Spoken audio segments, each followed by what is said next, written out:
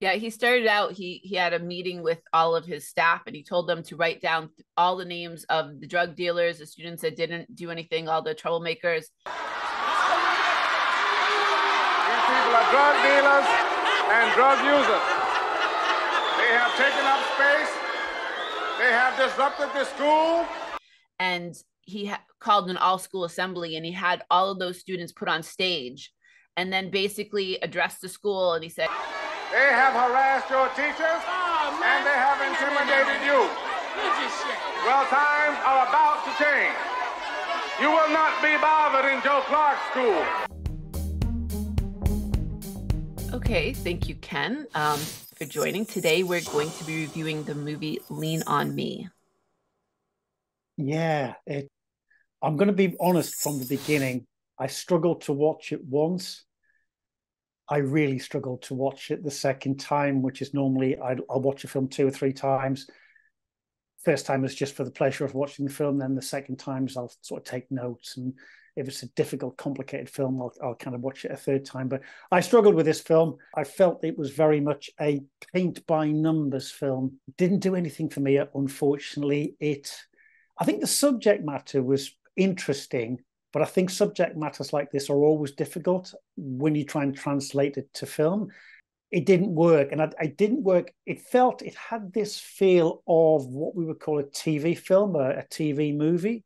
We used to get a lot of them in the 80s and the 90s. They were sort of time fillers. So they were relatively reasonable films, but which were never anything brilliant. And I really felt this film fell very much into this category of a TV film. Okay, well, thank you for being honest. When I suggested it, I hadn't seen it for maybe 20 some years. I had seen it probably when I was in high school. And the film actually is about a high school.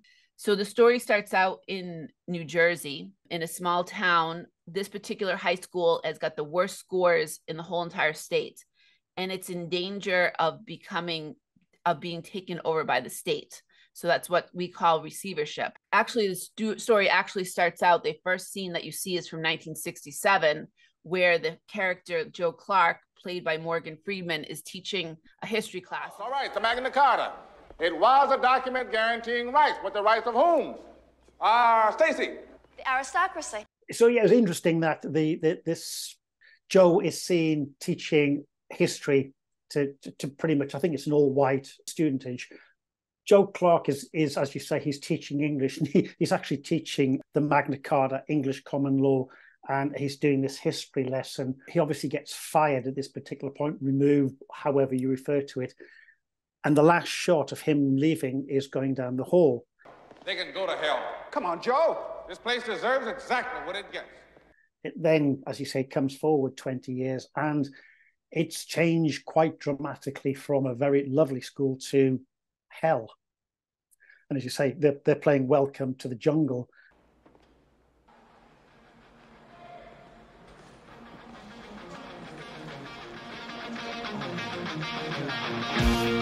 It is a place, like, I actually work in a high school and I'm like, wow, the high school I work in, I feel very safe compared to this particular high school, because there's like fights in the hall, teachers getting assaulted.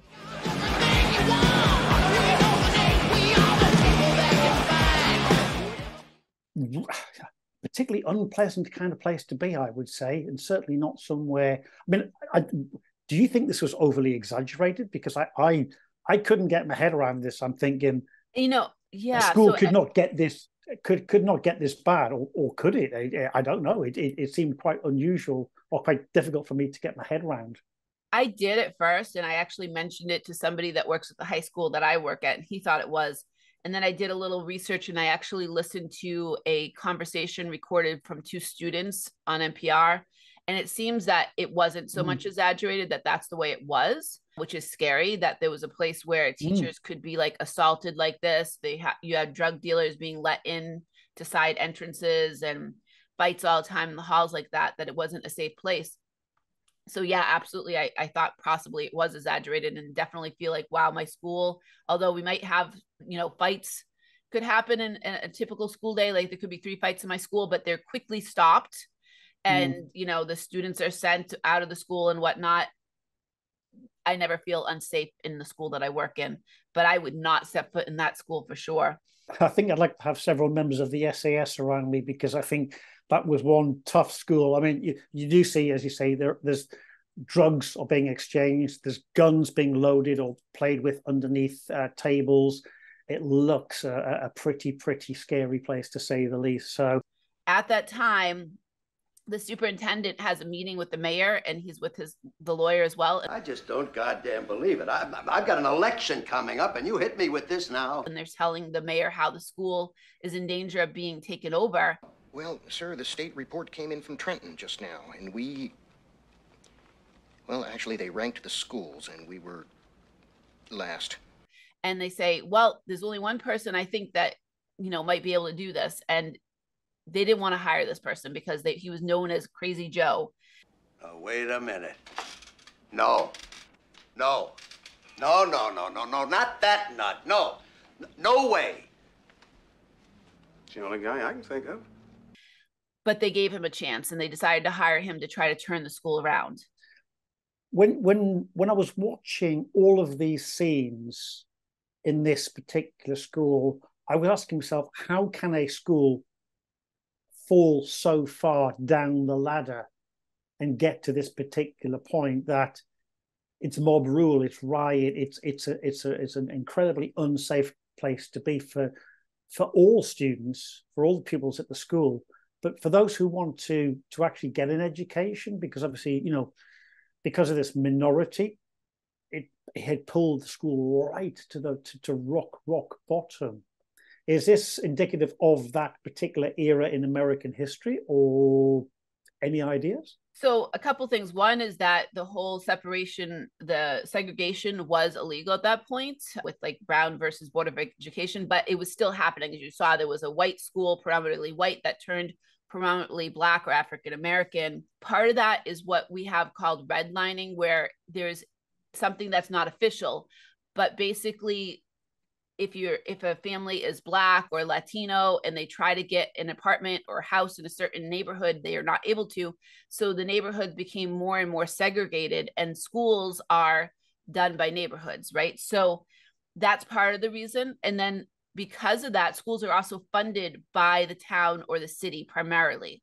So if you have a town or city that has very low incomes, you're having very low amounts of amounts of money that are funding that school. So schools are not created equal. Like I know in other countries, schools are equal. Finland, for example, all schools are the same. They're all funded the same, but not here. And so it can be very much that even if kids want to go there to get an education, they don't have a choice. They have to go to school where they're living. And that's the choice that they have. And so schools are not funded equal. They're not equal here in the US. Kind of pulling back from the politics and the history of this, Joe Clark, he was referred to as Mad Joe or Crazy Joe. Crazy Joe, yes. But I mean, obviously, when the film starts, he's in a very sort of hippie type dress at this particular school. But later, when he's re-recruited, or when he's recruited to come back to East Side High, he's suited, he's booted, he's very well kind of, he has a lovely kind of look as a headmaster, or whatever the reference is in the US. And again, he's in a very white school. All the kids around him are all white. They're all sort of 6, 7, 8 year old. He's back into a very white school. It just seems, kind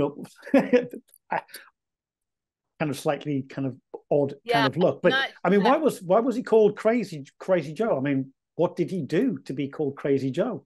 It is based on a true story. Mm-hmm. For one, I don't know if we mentioned that. And he did, like, you'll see parts in the movie where he's carrying a bat and he calls himself a Batman. They used to call me Crazy Joe. Well, now they can call me Batman. He would go around, like, way of being a principal at that school was very much like a drill sergeant, which, doing a little research, he actually was a drill sergeant in the Army. Okay, and so it was very much do as I say. Like, everyone working for me, you don't speak in a meeting, you're going to do as I say. He would go around just firing people or suspending them for very little reasons. Like, he would demote or fire his English teacher, which was very important. Like, he needed to actually, part of the movie was that he needed to get their scores up to 75%. The whole entire school had to, at least 75% of the school had to pass the basic skills tests. And he had less than a year to do it. So firing the English teacher wasn't a smart move on his part. Mr. Clark, just what was that all about? Distinctly said, no one moved during the singing of the school song. Now, if you can't understand that, find yourself another place to work. I'm not sure the whole thing about showing him almost like a hippie in the beginning.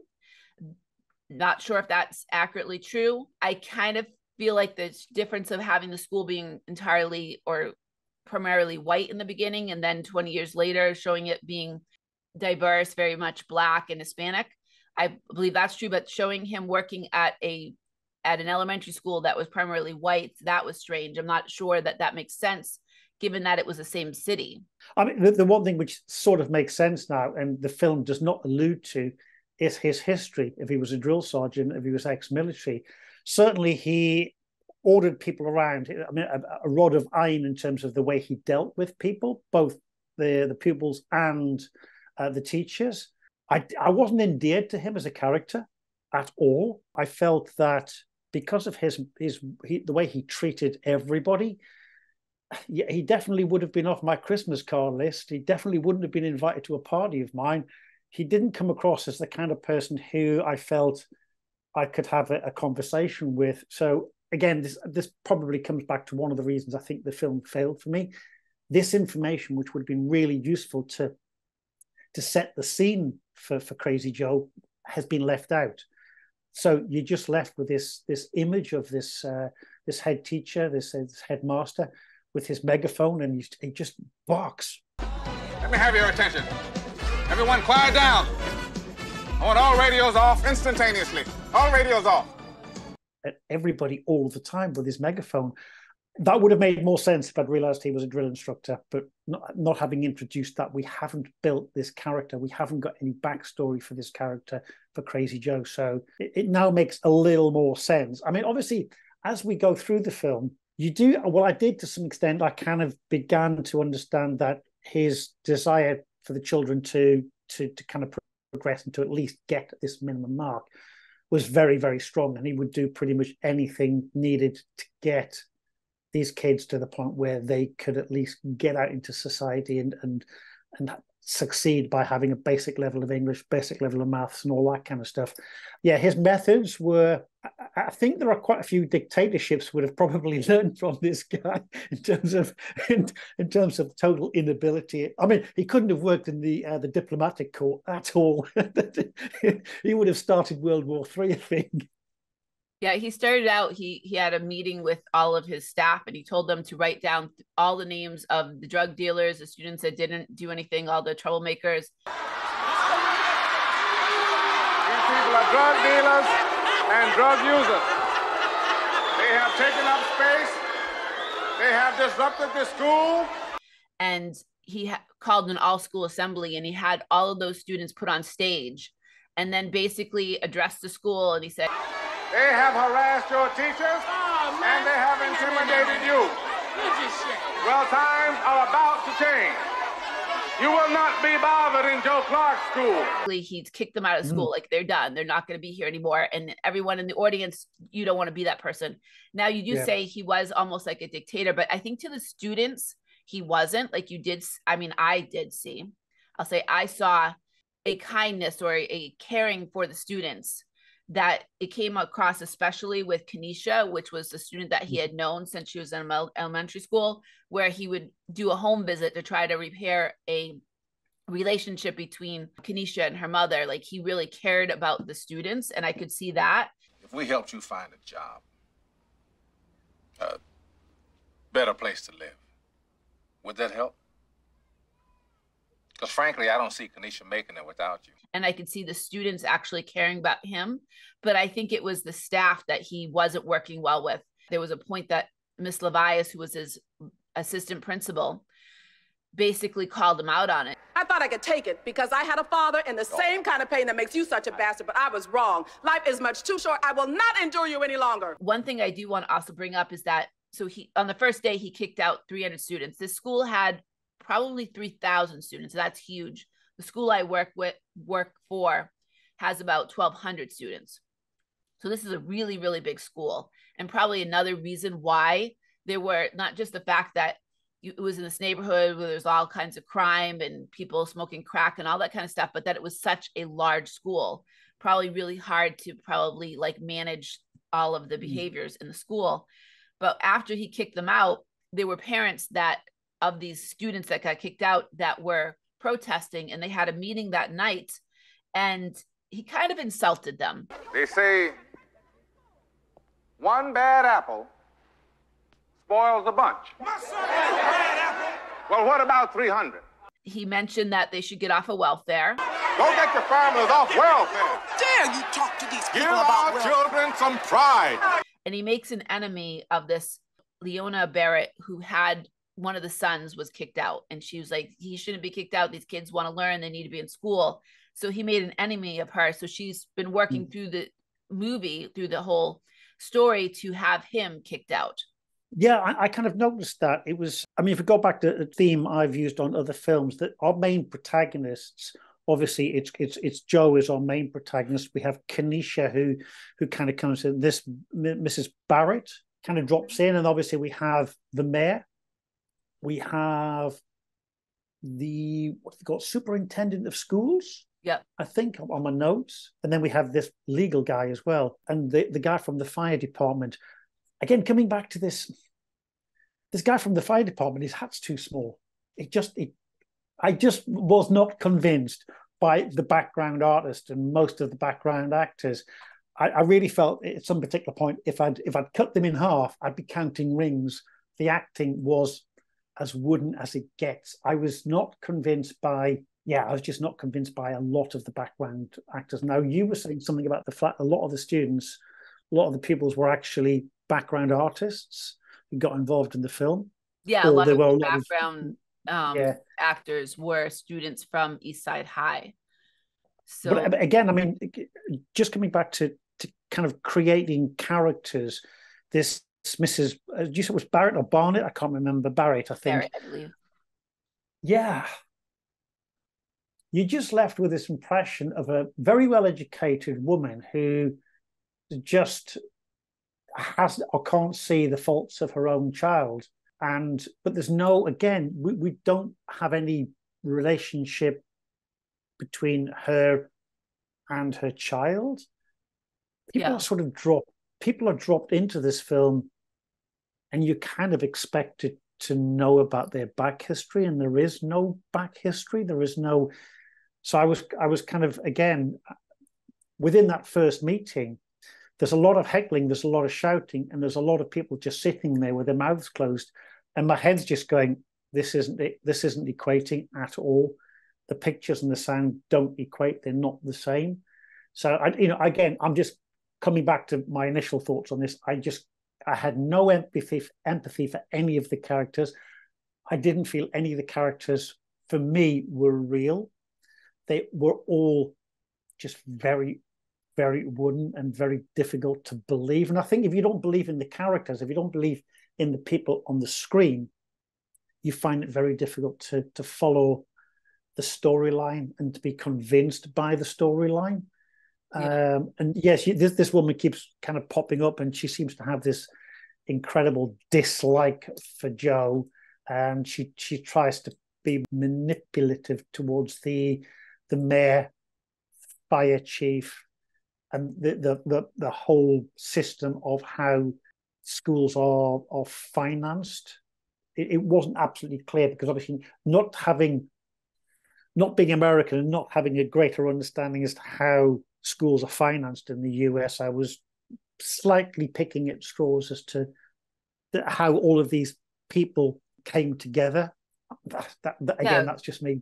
Kind of circling back to the fire chief, the whole reason he came and got involved is that there's a scene where, he kicks out all these students, all these drug dealers and whatnot, but there's a scene where one of the students is letting in through the side door. So the side doors of schools are locked. Mm-hmm. Only the front door would be open, but you can just open them to get out, obviously, because in case of fires or emergencies. So there's a student that just lets in a drug dealer, and that drug dealer ends up beating up a student in the school. And so Joe orders that, because the school doesn't have money to to get the security doors that would have alarms go off if they were open, that he's going to have them chained from the inside, which is not a safe thing to do. But at the same time, he's got drug dealers that are being let in that are attacking his students. So he has these doors chained, and Miss Barrett keeps on trying to get the mayor to send the fire chief to go inspect it. And he's basically blocking that fire chief. You need to get a warrant. You can't just come to my school whenever you want. And so he comes up with this whole plan that if the fire chief does get into the school, that he's going to have people call him on the radios, and he's going to have people take these chains off the doors. So that's the whole thing, like her trying to get him fired, get him out of the school, and get someone else. Yeah, which is the lesser of the two evils.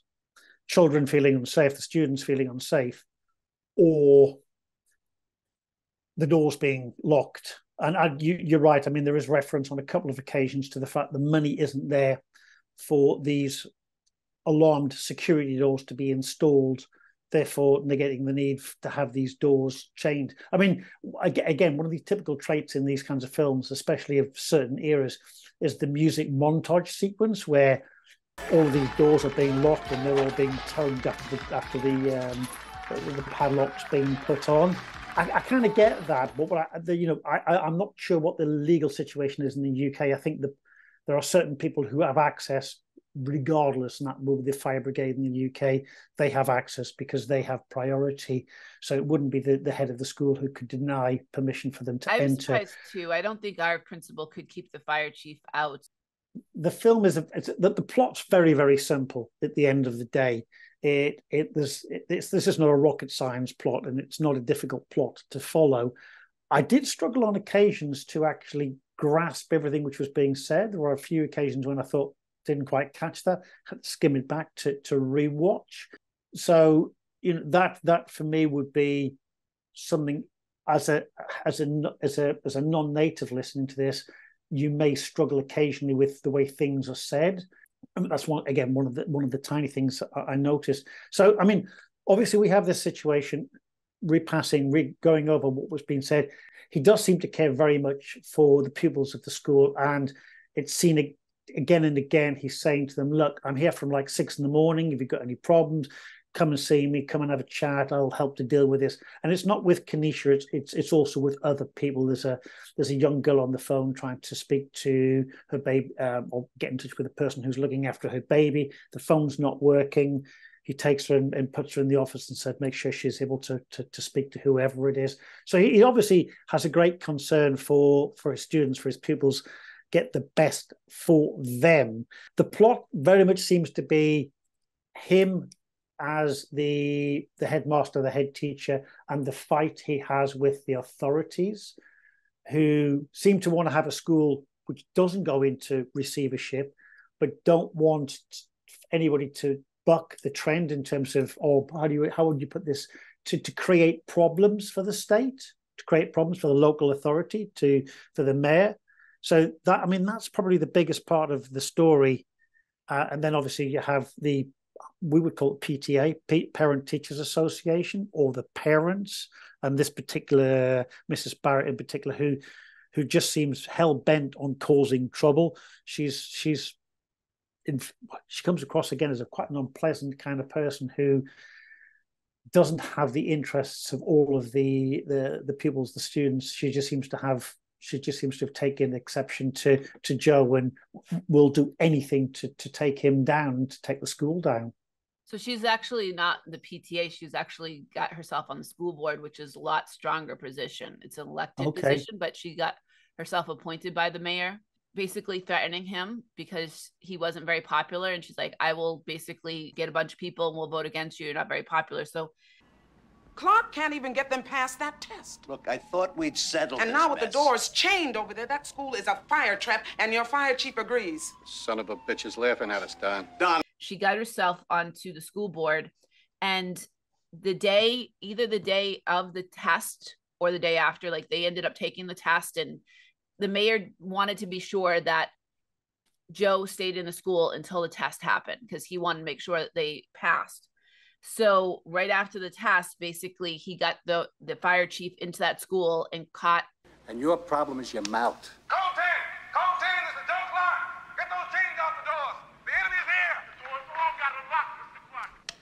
Cuff him. And they were going to have a school board meeting that night to basically vote to fire Joe. So he's in the jail. They're having the school board meeting, and the actual lawyer for the city, Mr. Rosenberg, he actually taps Mayor and he says, "You not call the question. All points there. We cannot call the It seems that Mr. Clark's students have assembled outside in an exercise of their First Amendment rights. How many?